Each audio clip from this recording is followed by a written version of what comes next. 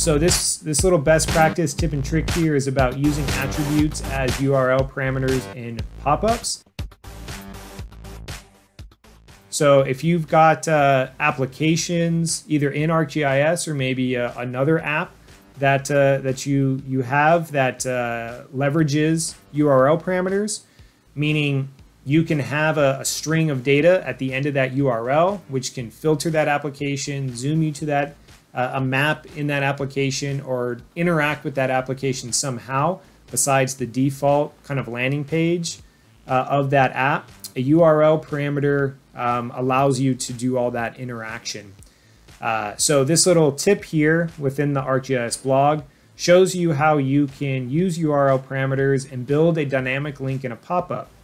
So the example they show is you've got a parcel number here from your parcel data set, and you've got a parcel search application that has a URL parameter where you could plug in the parcel number and automatically search directly for that parcel ID, which we can see here, parcel ID, and here's the parcel number.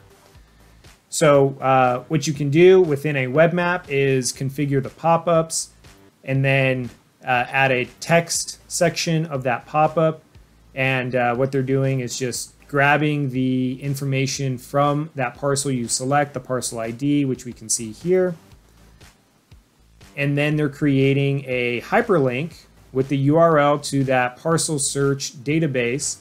And then they're adding in the URL parameter for the parcel ID field from the GIS database.